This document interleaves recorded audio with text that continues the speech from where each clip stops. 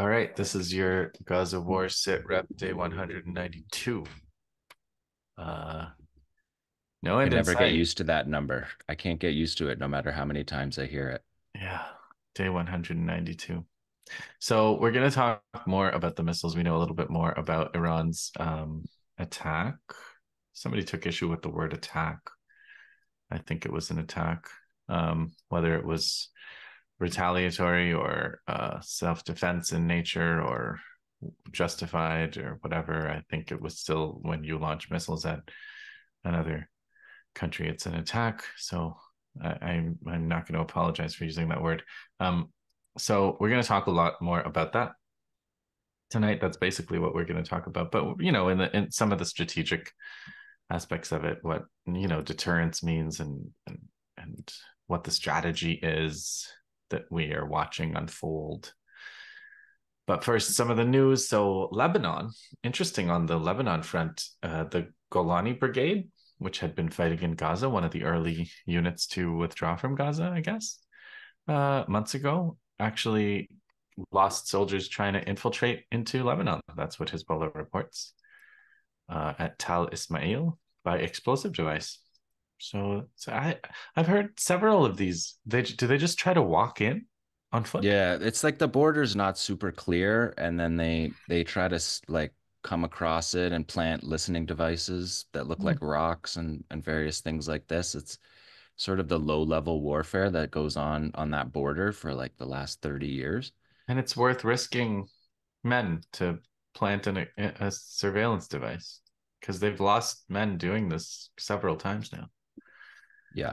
Guess the information is worthwhile. On that note, Hezbollah also reports destroying surveillance equipment in Shaba Farms, Kafar Suba, and also attacking Israeli soldiers at Mitat Barracks and Horsh Hanita. So, usual busy. Hezbollah is busy. West Bank is very busy. Fighting in Tulkarm, Tubas, Jenin. I don't know. You've seen probably, John, lots of prisoners released from administrative detention at the same time as they're taking new prisoners Yeah, there's no into room for them. administrative. So they're just There's turning there's yeah, turning there's them over. literally no room in their prisons anymore. So they're yeah, turning over. They've been doing it for a little while now, releasing them, not telling anyone they're getting released, releasing them. Mhm. Yeah, I mean, they've like more than doubled the prison population. And Yeah, so many it's of like them are in camps, but some it's of like them are. 10,000 or so, and I think 3,300 and some are in administrative detention, which means essentially kidnapped. There's almost no legal basis for holding them. Settler rampages, lots of settler rampages. Settlers, armed settlers, Israeli settlers running around burning cars, destroying businesses, burning houses. Good old like Kristallnacht kind of pogroms. Yeah, there's been more than 750 settler attacks since October 7th, like recordable. Right. Gaza, we saw, I'm sure you'll break down, but there's more quadcopter type drones that they're downing and taking over, taking them completely intact, as Yeah, if not a scratch on them. They're that's landing them completely. And Islamic Jihad showed us the first footage of it in the air. So previously they just showed us them on in Mhm. in in custody. In custody, But they yes. don't have a scratch on them. So it's not even like they're taking them over and like almost landing them. They're completely landing them. They're commandeering them in the air and landing them perfectly. And these are like, it's not clear what these drones are for. They're not military drones. They have military drones that are encrypted. Um, and these are just these are Mhm. commercial drones that, I mean, the main evidence that we have of them is TikTok videos. Right. Maybe that's what they're for. Maybe they're just to make videos. Um, so lots of fighting in Nusayrat again. Uh, it's a shaping up to be another battle there after Khan Yunis because it was a raid, but it's been going on for days and there's shelling. They're reporting mortars. They're reporting a fairly big ambush a little while ago, a couple days ago. So major fighting there. Lots of bombing. Israelis are bombing Jabalia. They bombed Rafah. Um, Lots of tortured people coming back from detention as well, with lots of reports of harrowing torture. Children having been tortured. Speaking of quadcopters, you probably saw a story about the quadcopter that plays cries of people to try to draw civilians out in order to kill them. So that's a new Yeah. low. If we can imagine a new low, we've got that. And then people trying to return to their homes in the north, I guess along the beach kind of road, or come under attack from sea and artillery. And so they kind of abandoned that Yeah, a child alternative was shot in her mother's arms. on Uh, that road, walking yeah, that road. yeah, making it clear that people aren't able to go home and Um, enforcing their military occupation by shooting children in their mother's arms, by flying quadcopters that act like crying children. It's yeah, it's like a very meticulous depravity. yeah, yeah, disciplined This in its own way. Um, so the U.S. Speaking of disciplined depravity, the U.S. is just trying to figure out how many billions they have to give Israel now. So is it going to be 95? I saw 95 billion. That's the biggest one I've ever seen. 17.6 billion. Apparently, they spent 1.3 billion yesterday. So if that 95 billion could go up in smoke fairly quickly. I saw financial figures that Israel has borrowed double. So they borrowed something like 20 billions last year, and this year they've borrowed. It went up from 2022, and then 2023 it's in the 40s, and they think they're going to need another 50 billion to prosecute this war. So financial situation's not looking so great. Um, but they so before we get into the missiles and deterrence and the attack, there's been some talk. The Israelis have said they have no choice. They've told the Americans they have no choice but to respond. Um, so I guess we'll have to talk about what they could do Yeah, and if just they, before we finish up on Gaza, though, yeah, it looks like their Israelis are fixing to reinvade Beit Hanun in the north, which is the first place that they entered Gaza back in November. do we know People, which unit or no? no, I don't know who it is actually, but Hmm. the people living in the shelters are reporting the war all around them in Oh, Beit Hanun, like okay. apparently Oh, like the a ground preparatory. incursion. I saw some footage from inside an Israeli armored vehicle. They're broadcasting on their Instagram live or whatever it is, giving away positions, talking in the back of their armored vehicle, invading Beit Hanun. Yeah, maybe they'll try to avenge their humiliation And it's in not clear Gaza. what's happening in Nusrat. I don't if that's Hmm. expanding their buffer zone, trying to make that a permanent situation, like or a longer term situation to try to push people back off that corridor that they're being hit along Netzarim Junction, splitting the north from the south. Um, Let's just put up a map again. Why not? yeah, so they push down through Zahra. Yeah, and so now they've pushed down to Nusrat there. But And then again, Street 10 is where the Palestinians can access is that this one or this one? up high. This one here. Go in a little closer. I think you zoomed in. Number 10 here. Yeah, street number 10. So that's the corridor. Um, So that's Israel this Israel's chunk. building a highway. There was a perfectly good highway there. And Beit Hanun is up here, right? Yeah, Over here. yeah, northeast. So And there, bombing in Jabalia, and there's no functioning hospital yeah. for the casualties. So it's I Just think this is the thing we talked about. This period feels like a dangerous period where we have this kind of interim from the ground invasion, but For the people of Gaza, it doesn't change anything. They're bombed from the air. And if anything, the ground invasions, the Israelis tell them roughly where that's going to be, and the civilians can actually, know where the space is. But the aerial bombardment just hits people in their houses. Um, so it Huh. just feels like this is a period that can go on for a long time because Israel doesn't have troops on the ground that are Killed.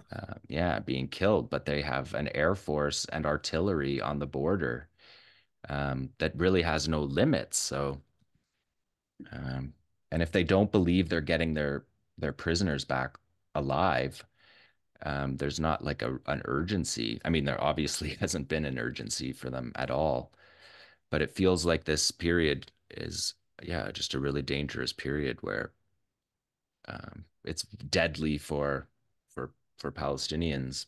It goes back to the air war period of October. When people in Before the Gaza, invasion, yeah. yeah, when kids were chanting, "We want a ground invasion," because the aerial bombardment and artillery is just so cowardly and so deadly. Yeah. Well, you can't do it forever without ground troops. I've come to realize. So if it's just bombing, there's nothing stopping people from not only going back to their homes, but also going and tearing the fence down. That only ground troops can stop that. So this is Yeah, I mean, not it's you're watching over. civilians basically doing civil disobedience, right? Like Yeah, refute, like going. What they did was they thought that if they went in numbers, that there would be some safety in going in numbers, and so they went up that corridor along the sea to try to go to their houses because people in Khan Yunis are going to their houses, and people are the living in the camps. It's not safer in the camps, that's right. and they're horrifying. The conditions are unspeakable in these camps. The lack of water and hygiene and food, the lack of shelter, the makeshift tents, because Israel's not even allowing proper tents to come in. So all the tents are makeshift tents, and people are would rather go and live in their bombed out houses than leave to live in these conditions. And I remember just sort of like I remember Finkelstein saying like that all Palestinians should just march to the border, right? He used to say that years ago. He said that before 2018. Yeah, before Then they did it in 2018. And then they 2018. did it and got massacred. Well, they got maimed, right? Like that was the most cruel Well, yeah. when they would just shoot to maim people. But yeah, the idea that like, oh, if the world could see all Palestinians just non-violently, um, you know, trying to assert their rights. Well, you're seeing that. You're seeing it on CNN. It's CNN that's reporting the the child killed in her mother's arms. It's there to be seen for everybody, that these people are just you know carrying out their elementary dignity, and the Israelis, they just killed them Yeah, with various methods. but but if they're gonna sit offshore with the plan to shoot anybody who tries to go back to their homes, then they have to sit offshore. And if they can reach them with those weapons, then they can be reached. So I just, strategically speaking, this is not sustainable for them either. So sooner or later, we're going to see the resistance adapt to this situation as well, the way they've adapted to the hospital attacks, right? The way that they adapted to the Shifa attack the second time. So everything that the Israelis do, they get to do every nasty anti-civilian thing they do, they get to do a few times, and then the resistance figures it out. It's a contest of how low they can go on one side and how fast they can adapt on the other side. Um, so are we ready to Are we Y- ready? Yeah, I just wanted to get that last part in because the that's just happening tonight, so in daytime noon. Okay, so that's new. That's sort of Yeah, breaking. so you'll be sit repping that probably in coming days. Yeah. Okay. So what do we know that's new? So we both you were on the EI emergency live stream. We did an emergency tanky council yesterday also, just after came out just after you guys finished up. I saw that. So we covered a lot of things, but I think there's a the few. targets are new. I think we weren't super clear on the targeting as of Sunday morning. Right. But now we know very clearly that the targets were two desert air bases, Yes. and not Tel Aviv, which is the same distance away, and was not targeted. So I Yeah, think you probably saw this before and after picture, which was like I thought was some kind of boast by the Iranians, actually. Did you see this? It's I thought it was like, look, I thought it was Iran saying I thought it was Iran saying, look, we I did not accomplished our see that. goals. We accomplished our goals without having to destroy anybody's house, anybody's home, etc. But this was actually an Israeli bragging that you didn't do anything, and as many people pointed out, Israelis are shocked that Iran refused to bomb their schools and hospitals. It's like, you didn't even bomb one school, you didn't even kill one hospital full of people. So the fact that Iran chose military targets, and very symbolic military targets. Very symbolic. Yeah, it was the F-35 base where the F-35s took off to carry out the assassination of the Quds Force generals. Mm-hmm. Um, and just also just they picked desert bases. They didn't pick bases that are in cities, which there are. Like you could pick many symbolic targets that were also in civilian neighborhoods because the Israelis use human shields for their military positions. And so Netanyahu, for example, was in a bunker in the defense ministry, um, surrounded by civilians. They picked two desert bases that are symbolic and they hit them. And they hit them with large ballistic missiles that, if they were downed over civilian areas, would have caused destruction just with the intercepts. Yeah. um So, this there's a Substack called Simplicius the Thinker, who mostly writes about Russia, Ukraine, but he did a thing on this attack, and he's showing a map here from, well, a couple of maps from, um, this one is from Islamic World News, I guess. And there was also apparently, according to this, there was also a hit in Golan, so Israeli occupied Syria, an yep. Israeli base in Jabal el Sheikh in the north of occupied Golan. Um, Another intelligence base, and this in this case is occupied, a part of Syria that's occupied, uh, not occupied Palestine. Yeah. And I think that's the sister base for the base that was targeted in the south there, Ramon. Mm-hmm. That's their southern intelligence base. And then in the north, they hit their intelligence base in the north. So very, very symbolic targets. And they hit them, Yeah, which is interesting because, Iran's missile program, the development hasn't been really used that much. I mean, I guess it was used for that one strike against the U.S. after the assassination of yeah, but this Qasem is Soleimani. so just for I guess all the kind of emergency research that everybody's trying to do about what kinds of missiles there are. So there were three kinds that they used. There were drones, so-called suicide drones, and a drone is basically, I think people know, but it's a plane that doesn't have a pilot, so it can do all the things that a plane does, The big Hermes drones or whatever have missiles that they fire and then they fly back and they land and they do it over and over again.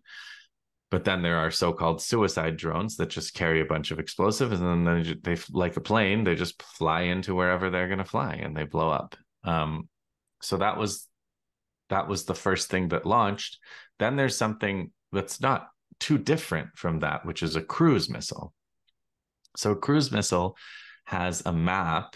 It has an idea. It has detailed knowledge of where it is in the world, and it navigates low on the ground, so it knows what's high and what's low, and it flies at a fairly high speed, and it's easier to shoot down, or it's a little bit easier to shoot down because it's so low, but it has benefits. It has advantages too because it's so low. So it can. That's why they say things like it flies under the radar and so on. So Iran launched some cruise missiles also, and then there's the ballistic missiles, which are so called because they go up and then they come down. And the ballistic missiles can be really, really, really big because of that arc. So when they come down, they're not using a lot of fuel. Although hypersonic missiles and some of these ballistic missiles can actually conduct evasive maneuvers on their way down. Yeah. So, And I and believe we they're did see that. We did see footage that appeared to be showing that yeah, that on its re-entry, it can be steered to hit its target. Whether it can evade anti-missile systems is not clear, but it can at least be the target can be adjusted on its way down to hit what it wants to hit, and yeah, that's what happened at this airbase. And we don't know, the Israelis showed us, you know, and the Israelis said that the places that were hit on the bases were, like always, right? They're empty. They just hit empty buildings, which might be true because the Iranians gave them telegraphed. so much time. They Yeah, gave them 2 weeks to yeah. to move everything. Mhm. And Yeah, so the after drones, basically the drones are they go the speed of a car. They yeah. cost the same as a car. And so they took hours to fly Did you slowly. see did you see Ali Mortada? Ali Yes, Mortada is this Lebanese journalist who makes videos, and he always starts by saying, "Hello, my enemies." And he says, they're going to kill you of a heart attack because you're going to spend the next 9 hours waiting to and know. it wasn't even that much of an exaggeration. It took many hours for them to fly. They fly at like 100 and something kilometers an hour. And then the cruise missiles go a little bit faster. They took a couple hours to come. And then the ballistic missiles are minutes. Right. Um, and so the idea is that you send these cheap drones to tie up the air defense systems, and then you follow up with the ballistic missiles that, from Iran's point of view, they've only ever tested them. We've never actually seen them be used for this. Like, I don't know if you have the map there, but I think it's something like 1,500 kilometers um, Oh, yeah, let's do that. to travel that distance. Let's And do that. so the Okay. Iranians have tested these missiles. The missile program is secret, um, but Um, the yeah. the scale of the attack is how many ballistic missiles they fire after the drones. So a lot of attention was put on This is how many reasonable. drones were downed. So Iran is here, and if they want to shoot Israel, they've got to go all this way. So either over Saudi, Jordan, or over Iraq, Syria, or somewhere. There's several countries' airspace that has to go, and apparently they went over Jordan's airspace because Jordan shot a bunch of them down. Um, I'll come back to this map, but I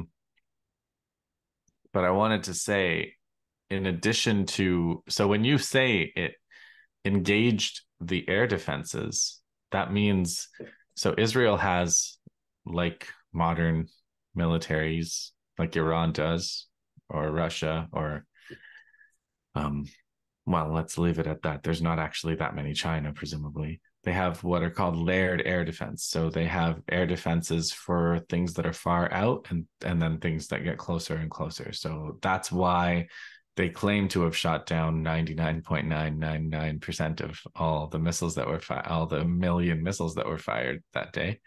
But they have a system called David Sling. They have American Patriot missiles for what's far away, and then they have the Iron Dome. So all of these are engaged. But the other thing that they engaged was the United States, the United Kingdom, France, and presumably Jordan's air forces, which scrambled their jets and flew and shot the drones down. Because, like we just said, drones are planes. You can fly up and shoot planes. Shooting cruise missiles down is another story. Shooting ballistic missiles down is also a different story. That's a little bit you're not likely to do that from a fighter jet. Yeah, Uh, so there's an additional layer. They employed electronic warfare that we haven't seen ever before on this scale, covering multiple countries. Basically, in the intention is to down the drones by electronic warfare through those countries as they were coming. So, and then Iran is building its drones to try to have capacity to evade. And yeah. so this is part of this whole revealing your hand thing that happened, right? Is that um, Iran takes this very cheap, inexpensive attack where they essentially force the Americans and Israelis to show very strategic things like how they deploy electronic warfare, how they deploy the layered air defense, which we've actually never seen before, despite How billions important of dollars how important of Jordan development. is in the whole system. Well, Jordan really went for it. I don't know how much you guys talked about that on the last show, Not but as much as we should have, probably. yeah, just absolute. It was remarkable, and even just for us who have been following this our whole lives and never thought anything, didn't think Jordan was anything but that, like collaborator. But they just really, they admitted that they shot down dozens of them. They shot them down over their own people. So flaming wreckage landing in Jordan. Yeah. While Jordanians didn't cheer, but they all came outside. Like you could see footage from Mhm. Jordan of like it was an event. Saturday night was an event. They were out in the streets watching what happened. In the West Bank, they were cheering. In Gaza, they were cheering. So these are people who are underneath these missiles. They weren't saying, "Ooh, I sure hope the king protects us from these incoming missiles." They were like literally cheering. Um, but yeah, Jordan, But they just like, really drew a stark line about where they sit in this because these missiles were on their way to Israel. They weren't on their way to Jordan. They weren't going to accidentally hit Jordan. no. And I mean, it's just like everybody who's been talking about this, whether it's Jordan, America, France, Canada, Europe, UK, whoever, they all forgot that Gaza's been slaughtered by bombs for the past 6 months to the tune of 40,000 people or whatever. They're just like, civilians could have died by these missiles. We had to act. We had to stop these missiles. They could have killed civilians. And they're kind of pearl clutching in the face of the utter indifference to the genocide that was happening at the same time, more or less uninterrupted. It's pretty vulgar. Yeah, it was just a very the air defense, the missile defense array was interesting, but so was the alliance that fought it. And the fact that Mm-hmm. the US, UK, France, Jordan, it sounds like the French didn't shoot any down. They were just part of the patrols. And then the Saudis, it sounds like the Saudis just did aerial refueling. But yeah, Takes a really, village. Takes a village. Um, so Cruz, okay, so Simplicius the Thinker thinks that this was one of the most advanced and longest range peer-to-peer style exchanges in history. Mm. So he Mm. says, even in Russia, where I've noted we've seen the first ever truly modern near peer conflict, well, last night Iran upped the ante even more because in Russia, such exchanges at least happen directly over the Russian border onto its neighbor. But Iran did something unprecedented by firing these over a multi domain space, potentially as much as 1,200 to 2,000 kilometers. Yeah. So it's a major deal. But they also just threaded this needle, right? Because they also it's like they intended to not hurt anybody, right? Because Yeah. that I think that the real problem of the escalation ladder from the Israeli and American perspective is if people had been killed by these missiles, um, that People may the have been killed by these missiles. I don't think if there were people who got killed on the bases, which is possible, would they like the way I see it? I don't think Israelis would just leave the base, like just leave their most important surveillance bases, just leave them.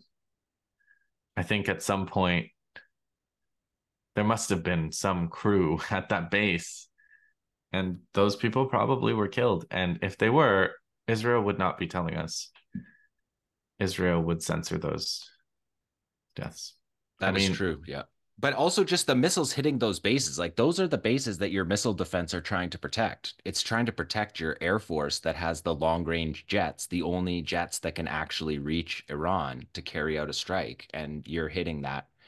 And so that's the thing about the ballistic missiles is that if Iran was actually trying to do damage, it's not the number of drones; it would be the number of ballistic missiles that followed the drones, or the drones too, the number of drones to take out more of the air defenses, to tie up more of the air defenses. They could have gotten Hezbollah to strike at the exact same time with an unprecedented attack from the sure. north that would have taken up another chunk of air defense.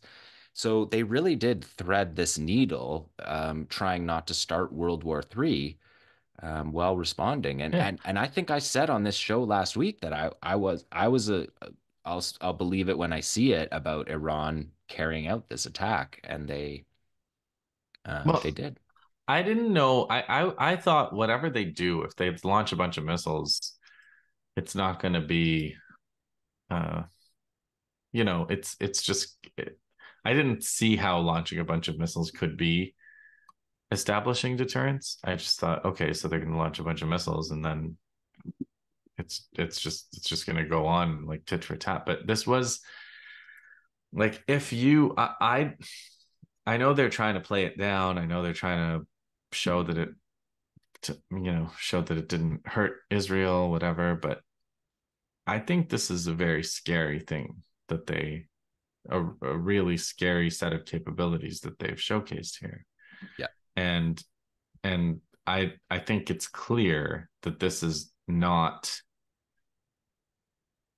the limit, nowhere near the limit of what they could have launched. And exactly. so and they declared what before anything even hit its target, they made an announcement at the United Nations. We're done. This Yeah. is we consider the matter That's the key closed. thing, right? They would have had Hezbollah attack at the same time, and they would have had waves. There would have been waves. There would have been a second wave and a third wave. Then there would have been waves of ballistic missiles, and they demonstrated that can happen, right? Like they Yeah. demonstrated those capabilities and showed that you can hit their most important bases despite the fact that there's like five countries flying fighter jets in the air, despite tens of billions of dollars of air defense systems, despite 2 weeks of preparation. They didn't need to give them 2 weeks, and then they could have No. responded. They could have done it in waves after that, and they didn't. So this was all very careful. And yeah, The I other mean, thing I that think yeah. if the Israelis had soldiers killed on that base, like I feel like that would be something the Israelis would admit and Oh, really? escalate. Like Netanyahu's been trying to attack Iran for his whole career, right? Okay. This is a good opening for the other thing I wanted to talk about because Netanyahu wants to attack Iran. But Concretely, logistically cannot. concretely, what does this mean? So, supposedly, Israel also has cruise missiles. Supposedly, they have something called the Jericho missile, which can go 4,000 to 6,000 kilometers with a payload of up to 1,000 kilos.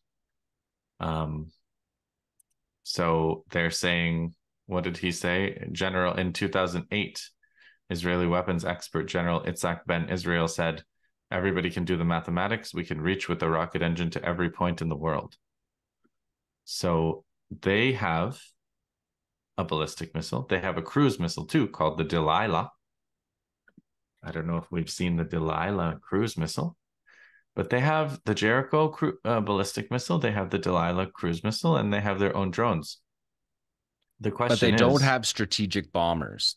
And so they need the US in their invasion of Iran. In their attack on Iran, they need the US to participate in that attack. And that's what Netanyahu was trying to get for. so the Israeli Air Force, when they've killed Iranians in Syria, they fly basically to the Syrian border and they launch their missiles basically over Lebanon. That's what I've read that they do. So they're they're not they're not keen on engaging even the Syrian air defense, which has been so degraded over so long. But so they kind of take this route and they fire from here. Now, just take a look at where they would have to go. Assume Jordan will let them Jordan will let them go. Uh but Iraq could cause some trouble. Uh and and then Iran has the same kinds of layered air defense, and they have a lot more motivation to focus on air defense than Israel does. So I I think a counterstrike by Israel using Delilahs and Jerichos, for example, and drones could end up actually being a humiliating exercise for Israel if Iran shoots it all down. If they if they send if the US gives them planes and the Israelis have pilots for, I don't know, some stealth bomber or something, and those get shot down. Like the counter attack could end up being a debacle for Israel, which is like that's always the risk, right? That was also the risk for Iran. Iran had to take this calculated risk of what if they do shoot everything down, and our big deterrence restoration attack is actually shows that we don't have the capabilities relative to them that we thought we did. So I know people are saying Netanyahu wants this and Iran gave Netanyahu what he wants, but I don't think that's right. I don't think Iran gave Netanyahu what he wants. I don't think this is what Netanyahu wants at all. The other thing is, like, America, okay, America wants there's definitely people in America who want to attack Iran. But again, the problem is, how are they going to do this? What is their plan for doing this? Are they going to try to, and what's, I mean, suppose they do a bombing raid on Iran, and then Iran follows up with a nice big missile attack from their end. And then that's what we're in. But like, are they going to invade Iran No, so they from, need US strategic bombers to attack Iran. And then the US doesn't want to participate in that because they have so many troops in the region that are vulnerable. So I think that this is a line that's different when the the Israelis ignore the Americans about Gaza. This is different than that because this is tens of thousands of American troops and assets, um, that are just really within striking distance, very easy striking distance of Iran.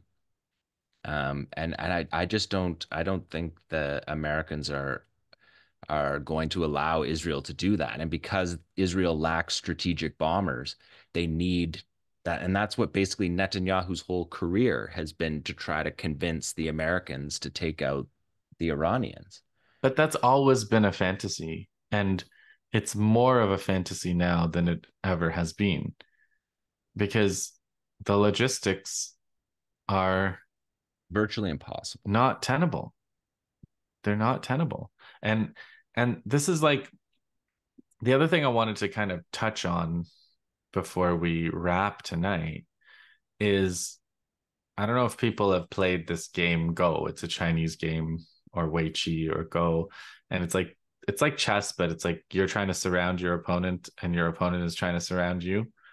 And so I just you look at this map and you think, have the Israelis surrounded their enemies, where you look at the US bases around Iran, right?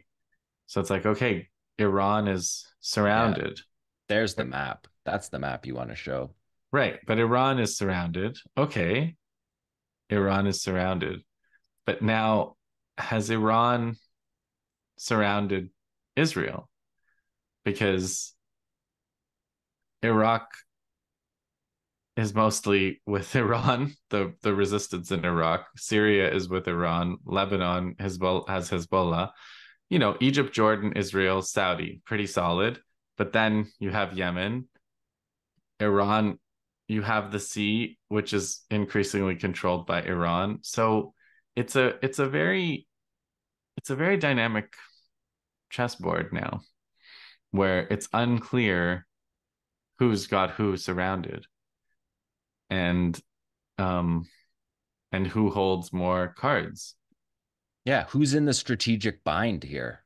Yeah. Who's in the strategic bind? What's Israel's move to get out of this? I mean, I honestly I think that this is their way out of it. Is that this is their opportunity to negotiate a diplomatic solution that ends all this, because it's not about the Americans surrounding Iran. It's about how many targets there are of Hmm. American troops, and I Oh, just I see. I yeah. see. So when you see this map, Yeah, I see the opposite of surrounded. I see a target-rich environment, and we just watched Iran use a very sophisticated attack attack model.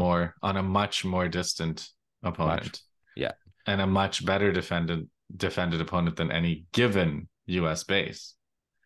yeah, Any specific US base, whether it's Kuwait or Qatar or Jordan. Jordan just exposed itself to serious jeopardy. That is it's a very dangerous thing they just did. yeah. And their population doesn't want it. Their population chants, in the streets, "We are men of Muhammad Day." Like they say, like they had a dress up like a superhero day, and all the kids in the class in Amman all dressed up like Abu Ubaidah, or like journalists, or like doctors, because they're all involved in watching this war happen. Um, To their it's people, like to Arab people like them. Yeah, I mean they're mostly Palestinians in Jordan, right? And so it's not clear that that's a good strategic move that the king made, and to just be so a part of that, although it's the realization of like 15 or 20 years of American policy in Jordan to build up these bases, to make the Jordanian defense so integrally tied to the Americans and the American bases that I mean, it's not clear that Jordan. I was interested to see if Jordan said we shot down this many, or if they said we were just, patrolling. But friends in Jordan said today that there's overflights of the Jordanian Air Force obvious to people. Um, and the Jordanian army released a statement saying that they were patrolling. It's almost like they were in the sky trying to show their people that they like remind them that because they made the case that we were protecting our airspace on Saturday. And then tonight they're saying, they're doing patrols, like presence patrols, so that the population hears them. Hmm. And that, yeah, they're the armed forces releasing statements like, basically saying like, we're not collaborators, we're not Israelis, or like, just, And if you say we are, we'll put you in jail. yeah. And the Iranians threatened them, threatened the Yeah, Jordanians. yeah, of course. Of course, they're the weak link in the whole chain. Of course, they're going to get it worse than anybody else. You you don't want to expose the weakest link in your defense chain, but that's what they were evidently forced to do. Yeah, it's not clear where Israel goes right now. It's not clear because there doesn't appear to be any kind of like symbolic strike. It's not clear what symbolic strike you could have on the Iranians. The Especially now, Americans, yeah, especially now that the Iranians have said anything you do, we're going to hit you back. That's the new world you live in. So yeah. think very carefully about what you do next. Yeah, and the Americans said they're not going to be part of a response, right? And it's just different than when they say you have to get aid in and Israel just ignores them. This is something that involves American troops. Um, so yeah, The I don't. last, yeah, the last thing I wanted to say was, you know, this is um like this war is so big now. Like people are like, we don't want to set off World War III. Like I think World War III started a lot months ago. Um, but um, it has to end with Israel having no control over Palestinians' lives. Like as long as Israel can round people up and throw them in prison or prevent them from going from point A to point B in their own land, it's not, this is not going to be resolved.